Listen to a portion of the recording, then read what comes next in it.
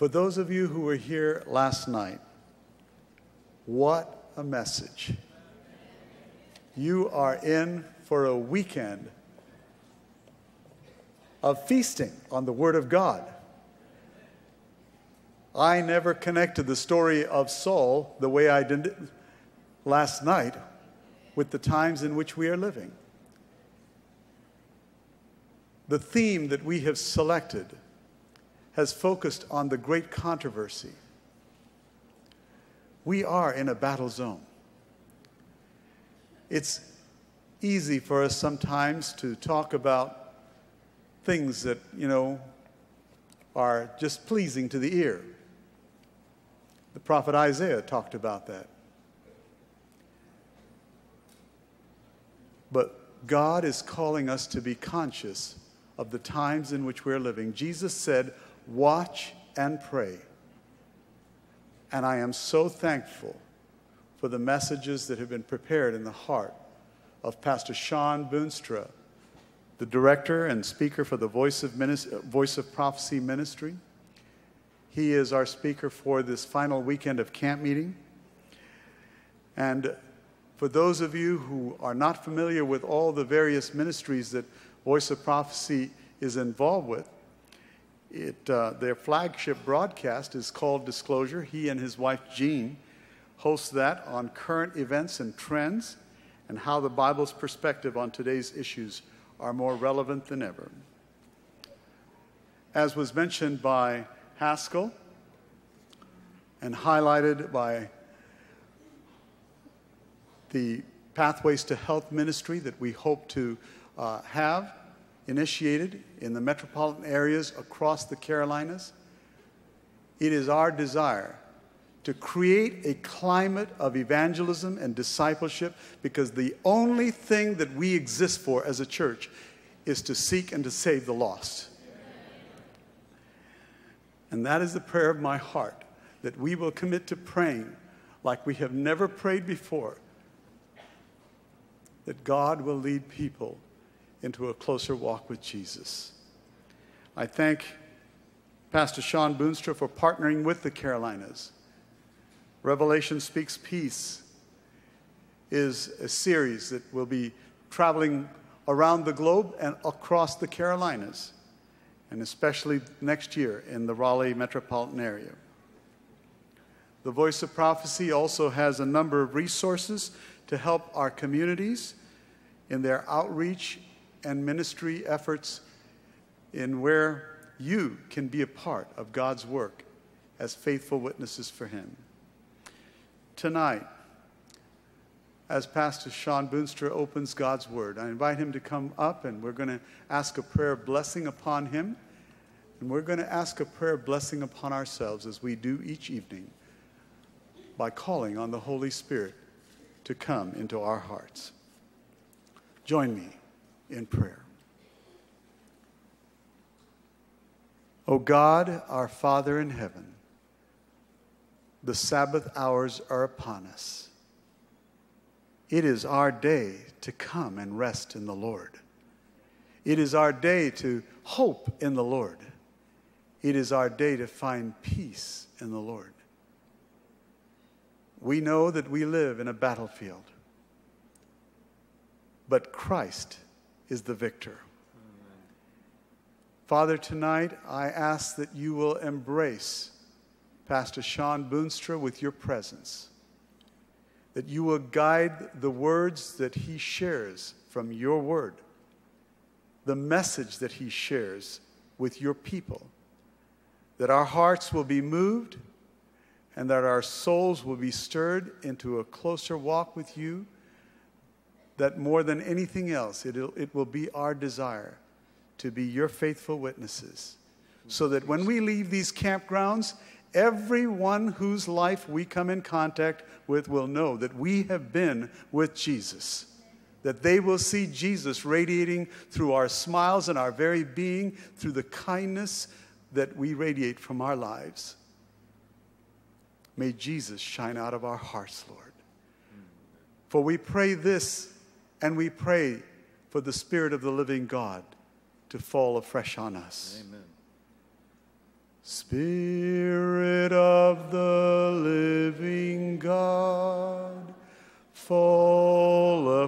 afresh on me.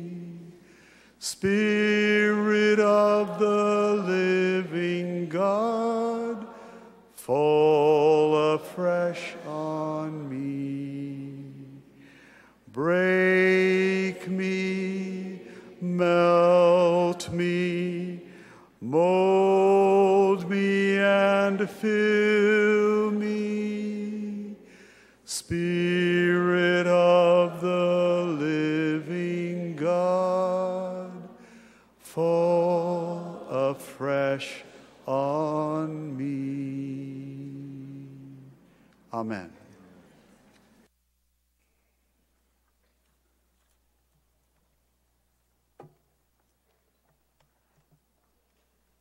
Thank you, Elder. Good evening and happy Sabbath to everybody. It's good to see you.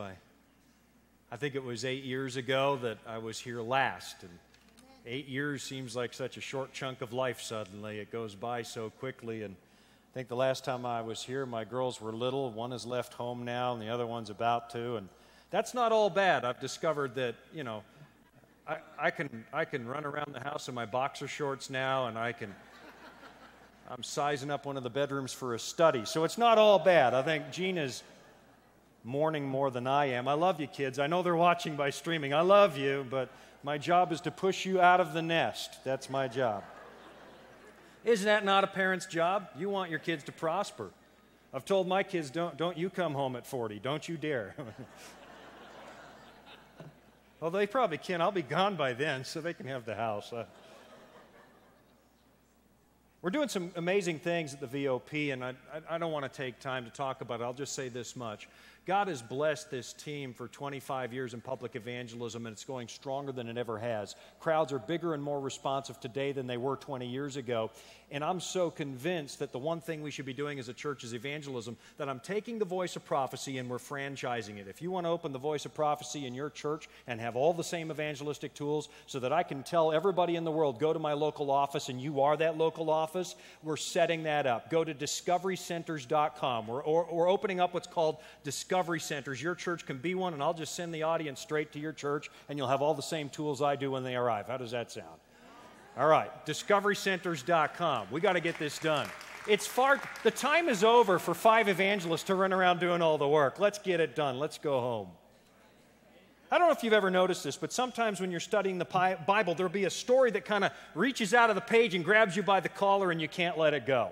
It'll bother you. You'll try to move on to something else, but it'll be like a broken molar at the back of your mouth if you've ever had that experience. You try to go to work and pretend that thing's not broken, but your tongue is going to keep going back to that broken tooth all day long until you go to the dentist and fix it, or you go to Walmart and get a nail file and file that thing down to smooth. And don't tell me you've never done that method. I've done that. The dentists in the room are cringing. I've filed my own teeth. It's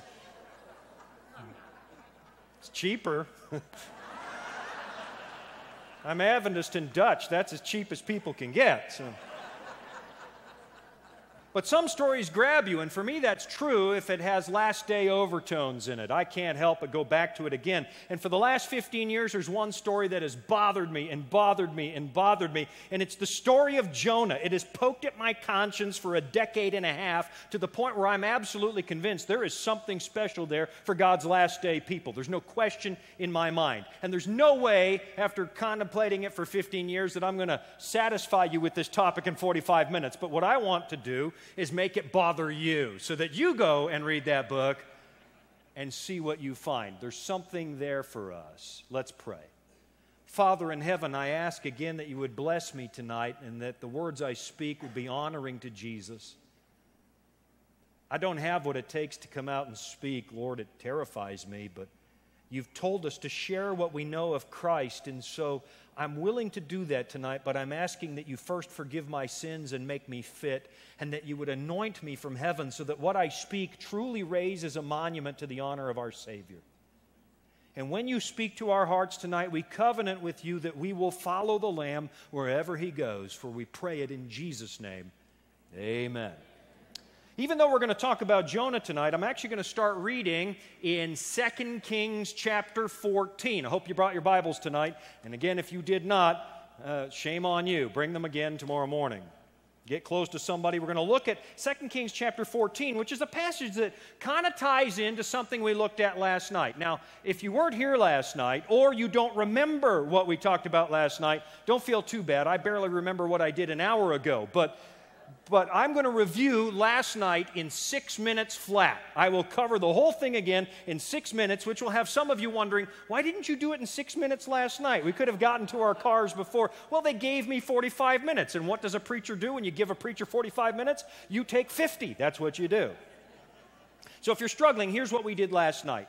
We looked at that awful story in 1 Samuel chapter 8, when the elders of Israel lose their confidence in God's absolute divine leadership, and they're starting to look at the Canaanite nations all around them and say, ooh, they're so sophisticated. We wish we could be like those Canaanites. We want a king just like them. And if you remember, they brought the idea to Samuel.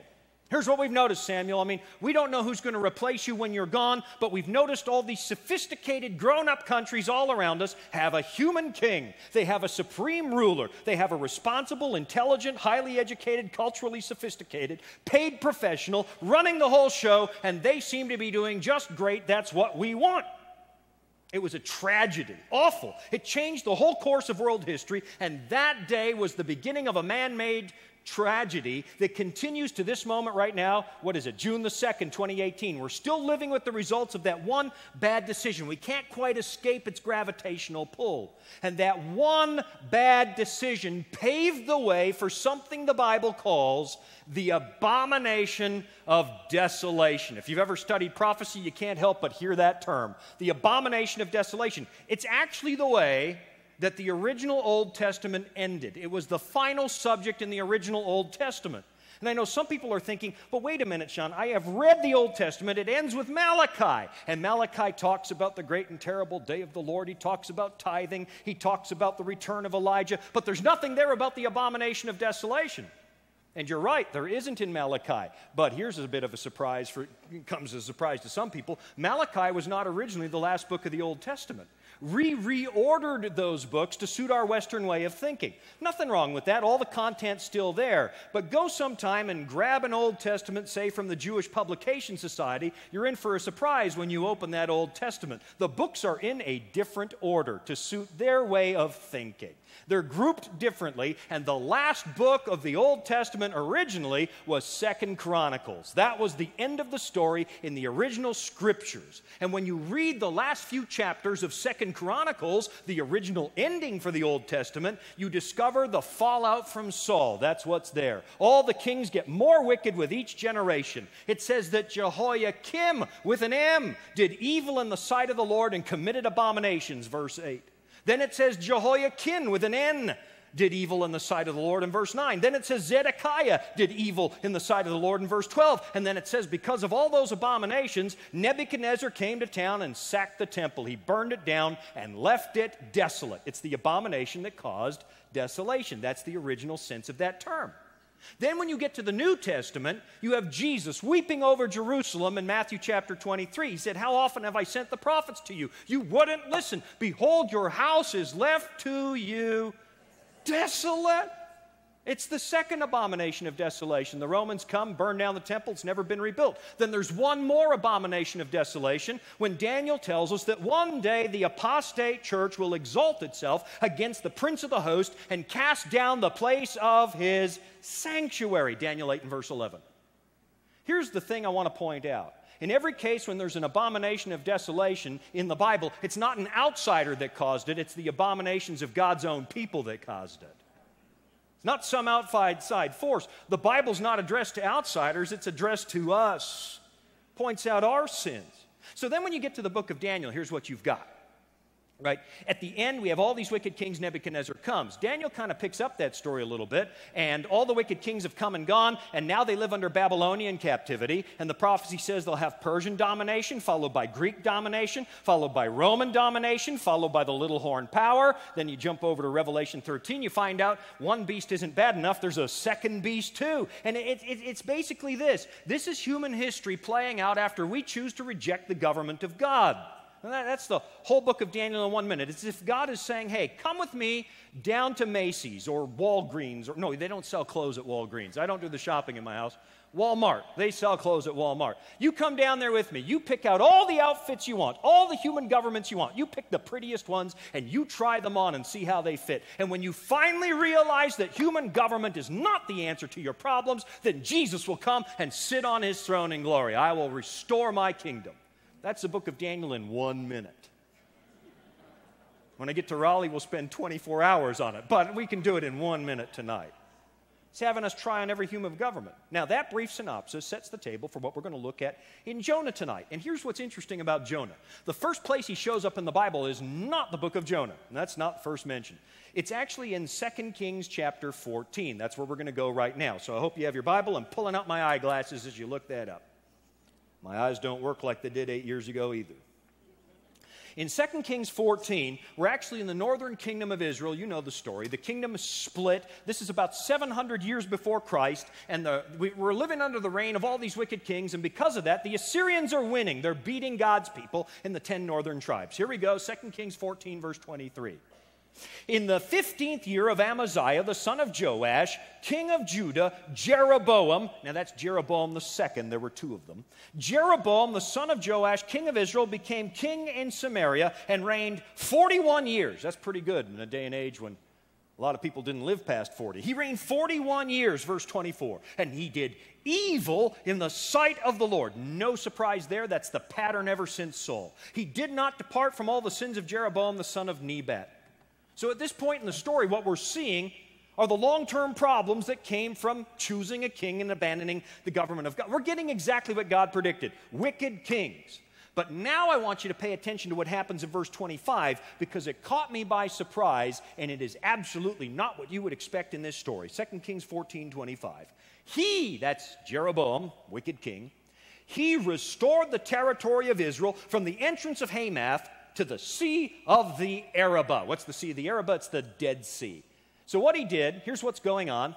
The territory had been shrinking under Assyrian pressure, but Jeroboam suddenly beats the Assyrians, and he grows the territory back, right? The entrance of Hamath is the northern limit of the 10 tribes. The Dead Sea, or the Sea of the Arabah, he grows it back. He seizes it back. He beats the Assyrians. What the Bible is telling me is that in spite of how wicked he is, in spite of the fact that he is following in the footsteps of Ahab, who was so wicked, he married a pagan queen, brought her right into Israel. Her name is Jezebel. She's so wicked, she shows up in the book of Revelation to describe how wicked things are going to get.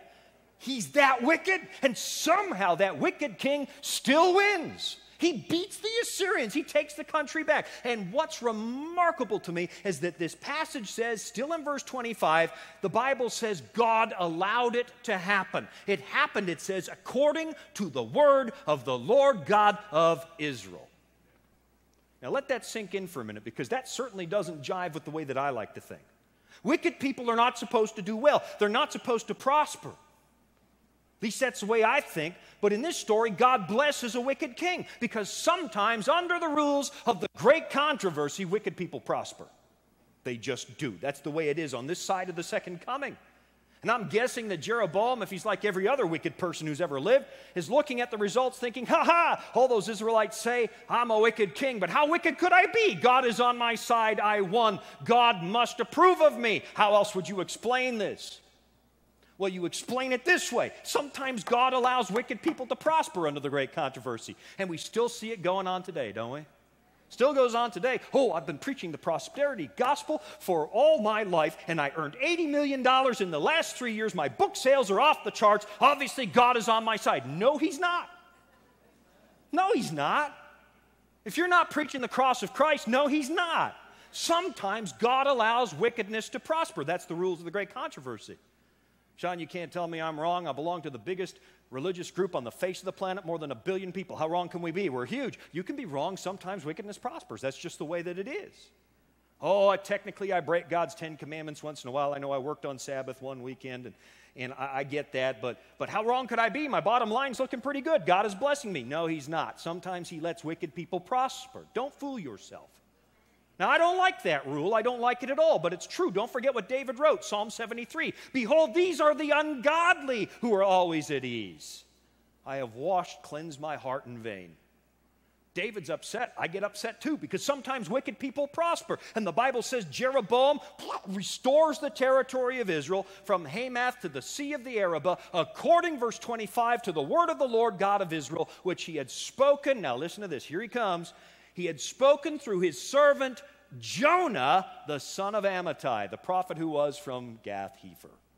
That's the first time Jonah appears in the Bible. It's the only place outside of the book of Jonah that he's mentioned anywhere in the Old Testament. And it's quite a story. We don't often come across this story. It's quite a story. What it describes is a very unusual assignment. God approaches Jonah. Lord, is that you? Is that really? Yes, it is. I need you to do something very special for me, Jonah. Well, Lord, you tell me whatever it is. I will do it. I mean, a call from God. Can you believe this? Let me get a pen and a piece of parchment. I want to write this all down. I want to get it. No, it's really pretty simple. Jonah, here's what I want you to do. I want you to go to the children of Israel and tell them I'm going to give them back all that land. In spite of their wickedness, in spite of Jeroboam, I'm giving it all back, and I'll help them defeat the Assyrians. Now, I got to tell you, if you're going to be a prophet, that's the assignment you want. That's a pretty good assignment. That's better than Hosea's assignment, amen? Go marry a woman of ill repute. She's going to cheat on you. You're going to have to buy her back at auction. That's not a good assignment. Jeremiah, you're going to have to tell the elders in Israel, you're going to have to tell the priests that Nebuchadnezzar's going to burn the city. That's not good. Jonah gets a great assignment. That's good news. This would be like God sending you down to the American Congress. You go stand there in the Congress, I'll give you an hour on the platform, and you tell them you can do what you want, America, and God will prosper you anyway. You go ahead, throw out your original Protestant Republican principles, you ignore religious tolerance, you clamp down on free speech, you undermine the God-given Constitution, you do whatever you want, and I'll still bless you. That would be an easy assignment.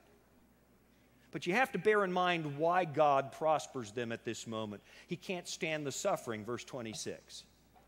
For the Lord saw that the affliction of Israel was very bitter, and whether bond or free, there was no helper for Israel. If God didn't intervene, they're going to be wiped out. And if they're wiped out, and then the South is wiped out, the plan of salvation is at risk. The great controversy comes to a premature close, so God intervenes. He intervenes. It says in verse 27, and the Lord did not say that he would blot out the name of Israel from under heaven. There's a limit to God's discipline. We all get disciplined by God once in a while, but there's a limit to it. Because the idea behind God disciplining you, he's not trying to wipe you out. He's not trying to keep you out of the kingdom. He wants you there. That's what the discipline comes from. He didn't give his son's life to lose you. Discipline's to get you in, not to keep you out.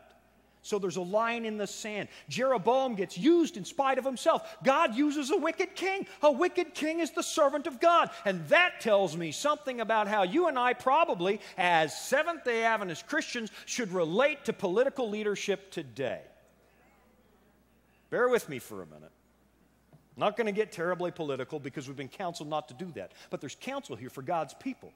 I don't know if you've noticed, but we live in one of the most politically contentious moments in American history. Maybe you've caught wind of it. And we're all tempted, right, to say, this politician is of the devil. That politician is Satan incarnate. And I promise as I'm saying that, you had somebody pop into your head. You thought of somebody.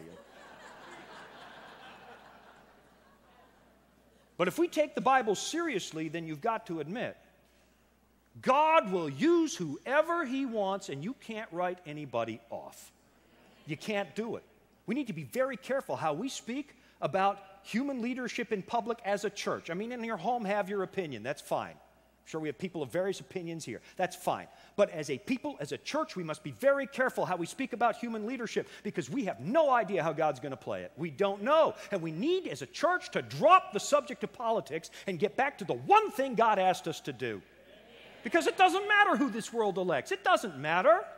Loud cry's still going to come. Jesus is still, God is not waiting for the right election to take place. God is not waiting for the right people to sit in Congress. God is not waiting for the right monarch to be in Europe. That's not what he's waiting for. He's not waiting for us to pass the right piece of legislation so that Jesus can come. That is not what God is waiting for. Right now, he's only waiting for one thing. He's waiting for his people to do the one thing that he asked them to do. That's what he's waiting for. And when we've done that, then Jesus comes. It doesn't depend on government. God's got it under control. Here's a quote, great controversy. I think it's from page 610. Here we go. So long as Jesus remains man's intercessor in the sanctuary above, the restraining influence of the Holy Spirit is felt by rulers and people. It still controls, to some extent, the laws of the land. Leave that part to God. He's got it under control. Were it not for these laws, the condition of the world would be much worse than it now is, if you can imagine that. Well, many of our rulers are active agents of Satan. Don't you dare think of an individual. God also has his agents among the leading men of the nation. And you don't know who they are. If you guess, you're going to be wrong. Jeroboam was one of them. The only issue we should be worried about, counsel tells us, is our freedom to proclaim the message, religious liberty. That's it. She continues, the enemy moves upon his servants to propose measures that would impede the work of God. But statesmen who fear the Lord are influenced by holy angels to oppose such propositions with unanswerable arguments. God's got it under control. The world doesn't need more political opinions. It's got lots of those. That's not what it needs from God's last day remnant people. What it needs from God's last day remnant people is the truth. That's what it needs. It needs to learn about Jesus. The world will light up with the everlasting. And as we do that, we should probably understand as God's people. As we head out into the world to fulfill that one thing he asked us to do, we should probably understand that our assignment is more like Jonah's second assignment than his first. Now we're going to slow down a little bit. They actually put up a clock tonight. It wasn't there yesterday. Are you trying to tell me something? Or... If I ran 1 minute late tonight, would you forgive me? Bible says you can't go to heaven if you don't. But I want to slow down a little bit. You know I don't have a slow setting, so we're going to go as slow as I know how. But we're going to look at the book of Jonah now, and we're going to look for something specific. I am convinced that our movement is in that book. It's there. I've spent 15 years looking for it. That book's not just there so we can wag a finger at an unfaithful prophet who lived 2,700 years ago. Paul says these things were written for our learning, Romans chapter 15. So you're supposed to be able to find you in that book. If you're ever going to the Bible to find somebody else, you've got the wrong approach. You need to be going there to find you. But I also want to look at us. So are you ready to take a look at the book of Jonah? 2 people. You're not so sure what's coming next. Buckle your seatbelts. Jonah 1, verse 1. Jonah 1 and verse 1. Now the word of the Lord came to Jonah, the son of Amittai. That means freedom. That's ironic, isn't it? There's nobody less free than Jonah by the end of this book. Jonah, the son of Amittai, saying, Arise, go to Nineveh, that great city, and cry out against it.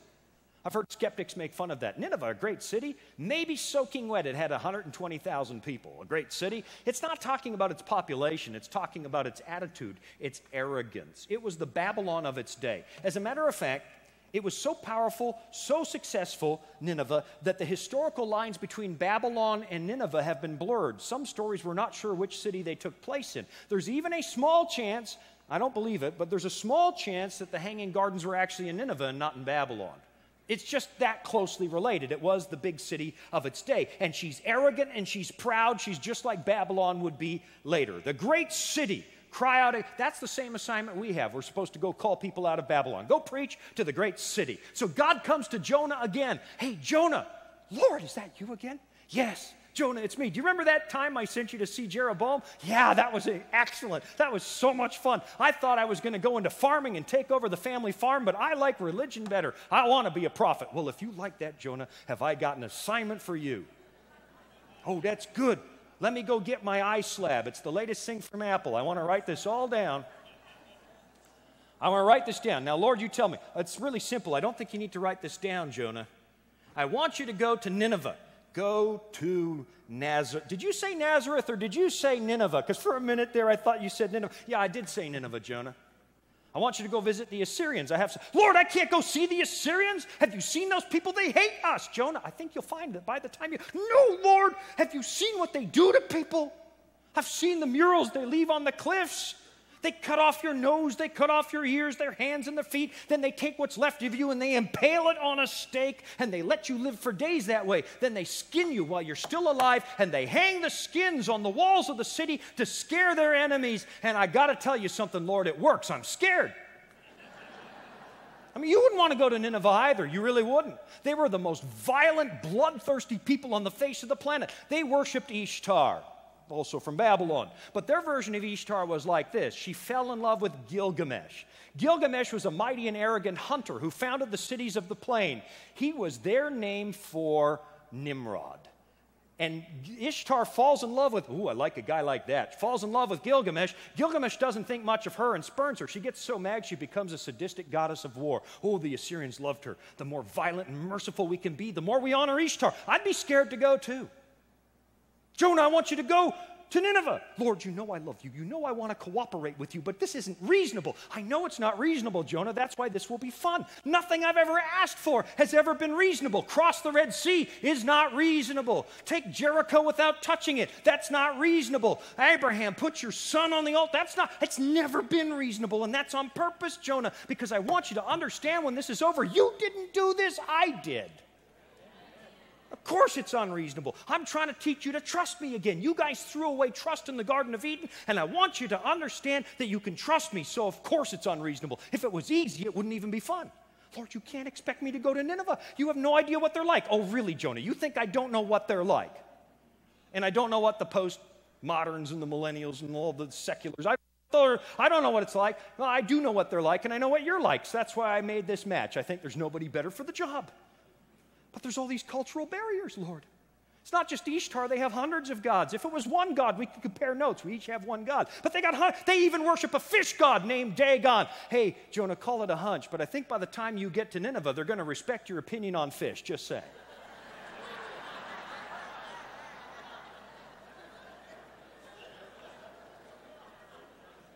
Jonah, I need you. Those are my people. Israel was supposed to be a light to the Gentiles. They didn't do it. They became like the Gentiles, and I love those people, and I need you to go, verse 3. But Jonah arose to flee to Tarshish from the presence of the Lord. Went down to Joppa, found a ship going to Tarshish, and he paid the fare. Went down into it to go with them to Tarshish from the presence of the Lord. God asks him to go up to Nineveh. He goes down to Joppa, down to the bottom of the ship, way down in his relationship with God. So you got to wonder, what's the message for God's people? Here's a good question. Why do the Jews to this day read the book of Jonah on the Day of Atonement? Why? It's because the more you study it, the more you'll become convinced that this is actually not just the story of Jonah, but also a veiled prophecy of God's last day remnant church. If you've never seen this before, just ask yourself one question to start your inquiry. How in the world did Jonah think he was going to flee from the presence of the Lord? Guys, bring up my map for just a minute. Let's have that map on the screen. I don't know if you can read this, but I'll limp over here. I hurt my leg last night. There over, I don't have a laser pointer, so you're going to have to, the bottom dot is Gath-Hepher. That's where Jonah comes from. Way up there on the right is Nineveh, and that's near modern-day Mosul in Iraq. And over here in Spain is Tarshish, way over on the way. It's a long ways away. It's as far, this was his whole world. And Tarshish is as far away as you could get from where you're supposed to go. It was the complete opposite of where he was supposed to go. But is that far enough away to get away from God? I mean, can you escape God in Spain? No, the Portuguese think so, but in reality, no. And now, I'm not a betting man, but if I were, I would suggest that this boat is probably run by Phoenician sailors because they were legendary and they knew the routes that took you to the furthest parts of the world, and we know for sure that Tarshish was a Phoenician trading post. These people knew all the secret places of the earth. There's actually a good chance that they're the ancient ancestors of the Celts because we're starting to believe that the Celts started in the southern tip of Portugal and spread out across Europe from there. The Phoenicians knew everything. There's even a rumor, I don't know if it's true or not, a rumor that they made it here to the Americas because we're starting to find some stuff around this continent that looks awfully Phoenician here, there, and everywhere. I don't know if that was really them or not, but they knew the secret places of the earth, and if you wanted to run away to the furthest point you could go, you would get some Phoenicians. And in the original language, when it says that he paid the fare for the boat, if you go and read the old Hebrew Midrash, it actually says he paid the fare for the whole thing. He chartered the whole boat. He didn't just ride it like a Greyhound bus, one of 100 passengers. This wasn't a Southwest flight. The language suggested that he chartered the whole thing. So there's no chance of somebody showing up and talking him back into going to Nineveh. I'll get the whole boat. Now, if that's true, you got to wonder, how does a humble farmer prophet from Gath-Hepher pay for a whole Phoenician ship? How do you do? I mean, they were expensive. It would be like renting a Princess Cruise Line ship for yourself. You'd run out of money in the first 30 minutes. That's what would happen. So did he cash in everything, sell the family's land, sell the family's inheritance so he could afford that ship? What would we do to run away from God? I mean, I wonder sometimes, how many times have I actually expended more energy avoiding God's call than it would have taken to obey in the first place? He bought the whole boat to go as far as he could, except you know you can't get away from God in Tarshish. Whither shall I go from your spirit, Psalm 139. Where shall I flee from your... You can't run away from God. So why does it say that he fled from the presence of the Lord? Because that's what it says. It doesn't say he ran away. It says it twice. He left the presence of the Lord. Now here's where it's going to get a little bit technical, but I want you to stick with me because this is going to pay off. Here's where our movement shows up. How many of you have ever heard of the Bible study rule of first mention? Anybody ever heard of the rule of some of you? First time something shows up in the Bible, pay attention. It'll help you understand it everywhere else. First time a lamb shows up in the Bible, it's Isaac asking, "Where is the lamb, Father?" It helps us understand who the Lamb of God is. And curiously enough, the first time John brings up a lamb in his gospel, he answers Isaac's question. Behold the Lamb of God who takes away the sin of the world. First mention. The first time something shows up in the Bible, pay careful attention because it's going to teach you how to understand that. So what does it mean to leave the presence of the Lord? Well, that actually does show up somewhere earlier in the Bible, and it shows up in Genesis chapter 4. Cain went out from the presence of the Lord and dwelt in the land. Now, Cain didn't know of some secret spot where God couldn't find him. That's not what that means. What does it mean? This is where you might want to buckle your seatbelt for a minute because this has big implications. This is the detail that has arrested my attention for 15 years. It's rocked my world. And we're out of time. Buckle your seatbelts. You go back a few verses to Genesis chapter 3. He, God, drove out the man and placed cherubim at the east of the Garden of Eden and a flaming sword which turned every way to guard the way to the tree of life. Cherubim are the angels that stand next to the throne of God, right? God told Moses, "I will speak to you from between the cherubim." 9 times the Old Testament describes God as the one who dwells between the cherubim. This is the language of the presence of God. There are 2 cherubim and a fiery, flaming sword between them. And fire in the Bible is always an indication of the presence of God. Always. Moses with the burning bush, the disciples with tongues of fire on their head, Mount Sinai burning when God descends. This is the language of the presence of God. And when it says that the Lord placed cherubim there, the original word in Hebrew is shakin. It's the root word for Shekinah. And it literally means tabernacled. It literally says God tabernacled at the gates of Eden with the 2 cherubim. The presence of God was literally there, so Cain could literally leave it. Here's how Ellen White describes it, Patriarchs and Prophets, page 84. At the cherubim guarded gate of paradise, the glory of God was revealed, and hither came the first worshipers. It's literally it's the first sanctuary. The very first sanctuary service, that's how Cain can literally leave the presence of God. And it turns out that's exactly what Jonah was trying to do. See, back in Jonah's day, if you go and read some of the better commentaries from the 19th century, I made a remarkable discovery. Jonah, 700 years before Christ, the culture of his day believed that the gift of prophecy worked because of your proximity to the temple. God's presence was there, and if you were nearby, the gift of prophecy would work. But if you stepped over the national boundary, it would stop working. So why is he leaving the country? He's trying to shut off the spirit of prophecy. That's what he's trying to do. It's like going out of range with your cell phone. He wants no more bars of signal. He's too close to the presence of God. Here's what Jonah's running away from, and listen to me carefully. Jonah is running away from the temple because he believes the temple is the source of his prophetic gift, and that's really obvious in chapter 2. When he comes back and repents, he says, "I've been cast out of your sight, yet I will look again towards your holy temple." That's how he repents. He's running away from 2 things, folks, the sanctuary and the spirit of prophecy. Since the birth of this Seventh-day Adventist movement, every time we have an internal doctrinal crisis, what 2 things always bubble to the surface? Every single time. Suddenly the history of our movement makes great sense. Fellas, bring up the picture of D.M. Canright. We're going to take a little walk through a rogues gallery for just a minute, and I want you to think about this. One of the most famous names in Seventh-day Adventist apostasy. Had an appetite for popularity. He literally told someone one day, "I could be so famous if it wasn't for this message. I'd be a great man." Then he resigns for the last time in 1887, and he tells the brethren, "I don't believe in the law or the Sabbath, but I really don't believe in the sanctuary or the testimonies, because it's always one or both of those. John Harvey Kellogg, Battle Creek, Michigan, wrote a book called The Living Temple. Took God out of the heavenly sanctuary. He taught pantheism. He put God anywhere but the heavenly sanctuary because those two things always show up, the sanctuary and or the spirit of prophecy. Albion Ballinger, the Holy Flesh movement, predictably challenged the doctrine of the sanctuary. He said Jesus went straight to the most. We still got Kellogg on the screen. We're ready for Ballinger. Give me some Ballinger. There he is. Holy Flesh movement.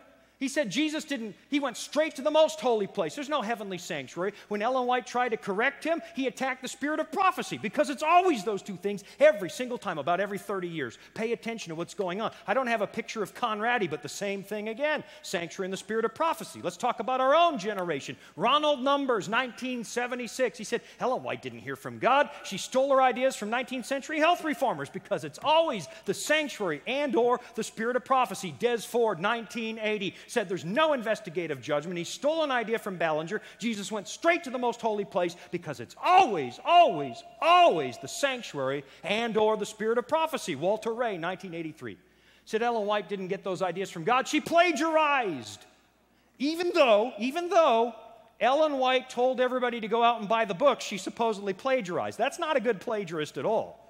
She literally said everybody should have these books in their library. Why would a plagiarist advertise the books that she'd been reading and supposedly? It's nonsense. It's always the sanctuary and or the spirit every single time.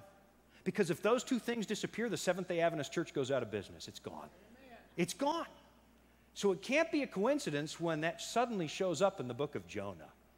It's a message to God's last day church. And just in case you have any lingering doubt, listen to the words that Jonah utters when the heathen sailors are terrified. They're begging for mercy. And they come to Jonah and ask him, why aren't you praying?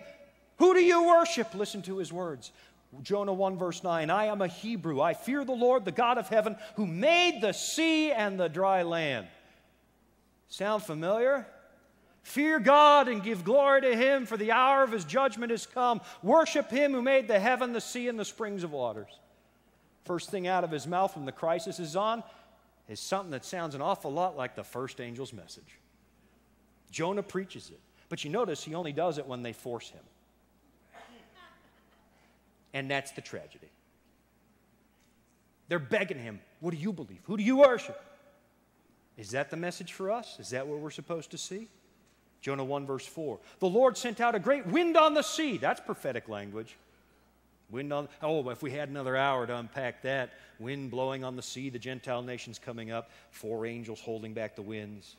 The Lord sent out a great wind on the sea. There was a mighty tempest. Sometimes we get storms in our life because the devil's trying to wipe us out. Happens to me all the time. If you work for Jesus, don't expect easy street. The devil will kick up a fuss. It's okay, he's finished. Let him kick up his fuss. It's a temper tantrum. Sometimes it's him, like with Job. But there are other times, we can't deny what the text says, that sometimes God sends the storm to wake his people up. Because he wants the world to get concerned enough that maybe they'll come and shake us awake and ask us is that what we're supposed to see? Verse 5. The mariners were afraid. Every man cried out to his God. Now the heathen are praying. Just like your neighbors are praying. They don't know who they're praying to, some of them, but they see what's going on in this world. They see the Middle East. They see what's going on in North Korea. They see all that stuff. They see the terrorist attacks, and they're terrified. They're crying out for something. But Jonah, it said, had gone down to the lowest parts of the ship, had laid down and was fast asleep. Is that what we're supposed to see? How could Jonah be so much like Jesus, asleep in the boat during the storm, and so much not like Jesus all at the same time? Is that it? I'll tell you something. The world around us is panicking because they know it's not business as usual. They're more ready to admit it than we are sometimes. They're trying to find answers. They're passing laws. They're calling elections. They're debating resolutions. And somehow we've managed to convince ourselves that they don't want to listen to what we have and that evangelism doesn't work. I hear it all the time. Doesn't work.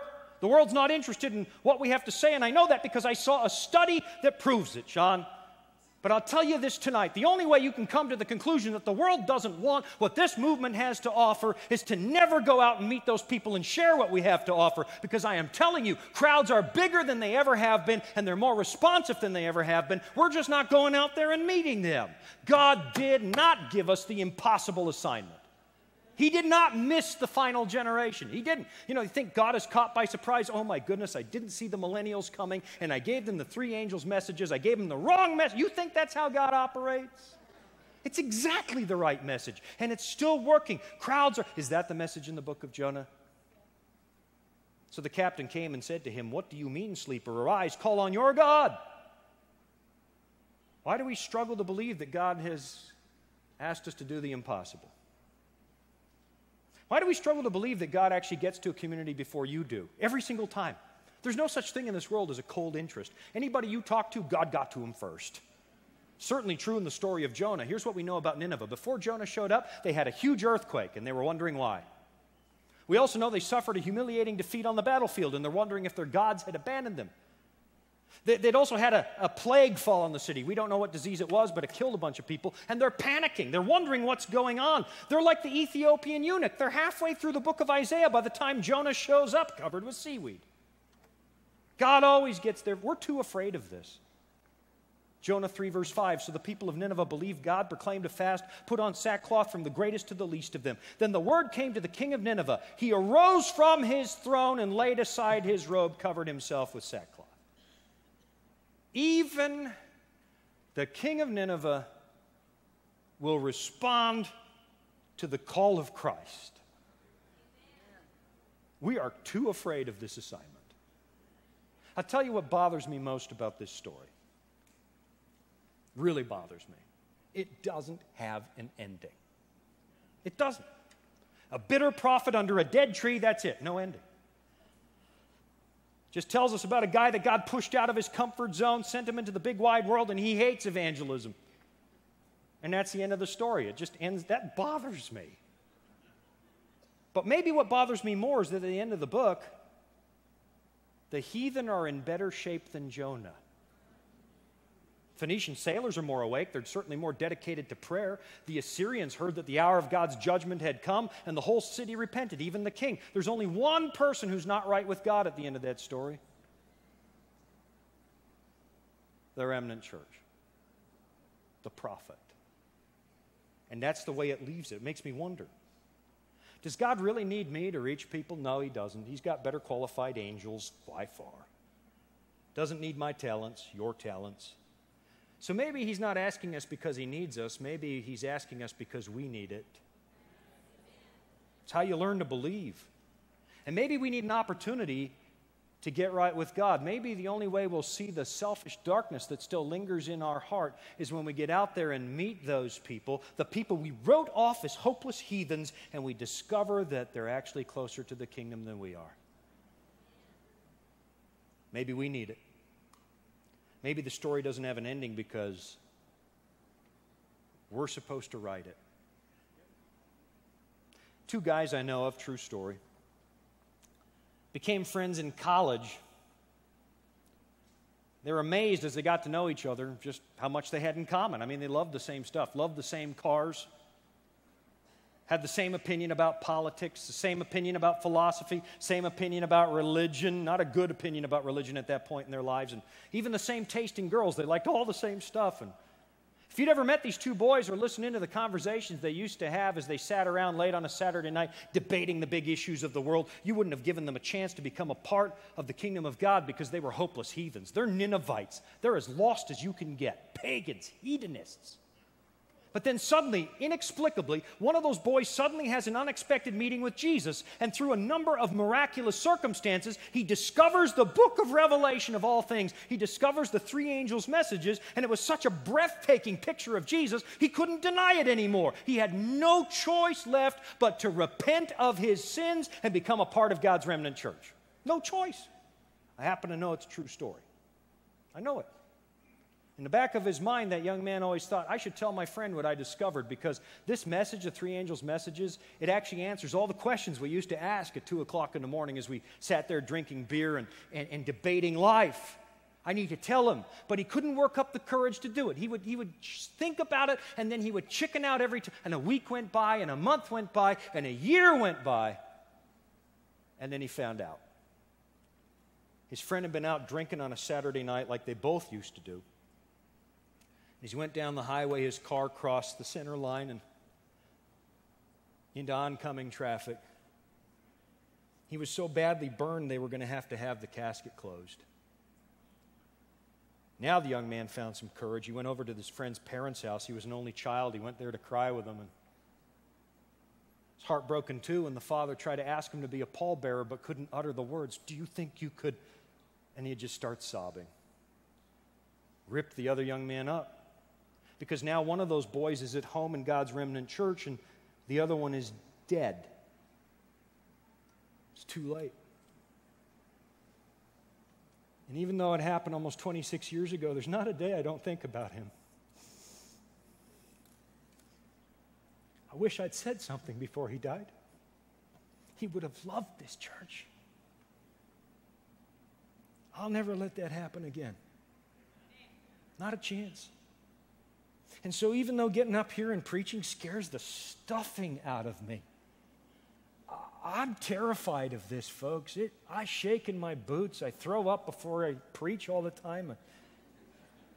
But I'm never going to let that happen again. How can we be silent when the world's throwing their cargo overboard? How? All of us want to escape an ordinary life, don't you? You don't want a boring life. You don't want to just punch the clock until you die. So imagine finding out there's actually a cosmic war going on in the universe. The forces of darkness are controlling this planet, and you've been given an unequaled opportunity to claw back some territory stolen by a fallen angel. That means something. To push back against the darkness with your life, that means something. And imagine when Jesus comes just a heartbeat from now, that he smiles, he places a crown on your head, he speaks your name in front of the whole universe, and at that moment you will realize you have learned what he wanted you to learn. That's why the story of Jonah doesn't have an ending. Because it hasn't been written yet. And you need to write it. I'm going to ask Christine Woolman, our singer at the VOP, to come out and sing for us at this moment. And I'm going to come back with a challenge for you. Listen to this.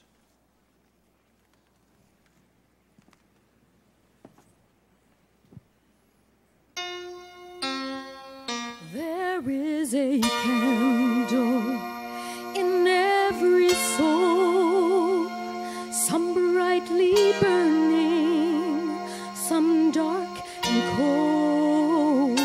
There is a spirit who brings a fire, ignites a candle, and makes his home.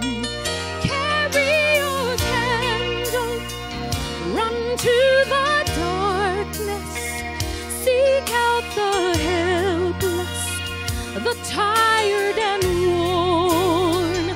Hold out your candle for all to see.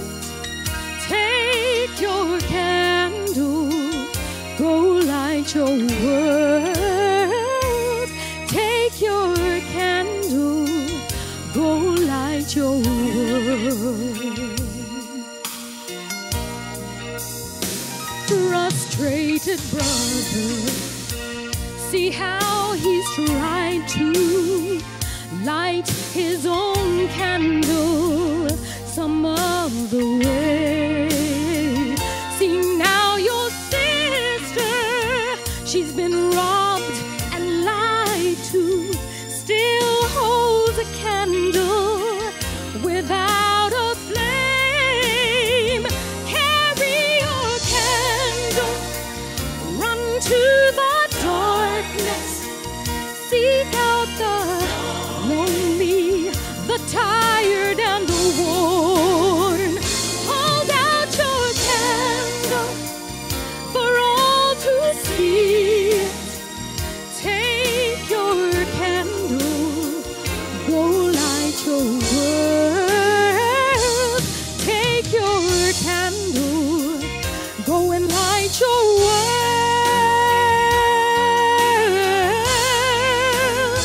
'Cause we are a family whose hearts are blazing.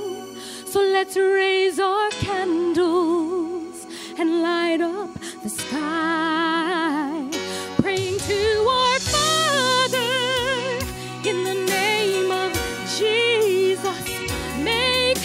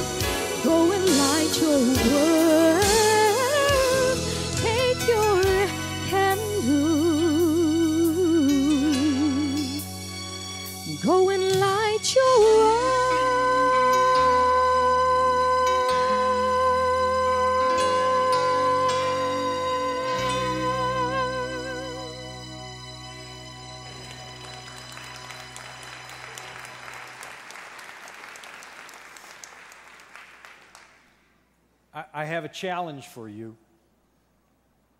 I'm not going to say that stuff and not ask you to do something about it. I've been running scared for 25 years doing public evangelism. It always feels like my hair's on fire, and it scares me, but it works. And maybe you don't know exactly what you would do, but tonight you're going to say, you know what? I'll help write the end of that book. I'll share Jesus with somebody. Is God tapping you on the shoulder and saying, you know what? Why don't you give Nineveh a try? It's more fun than you think. If He's speaking to your heart, would you stand with me for closing prayer?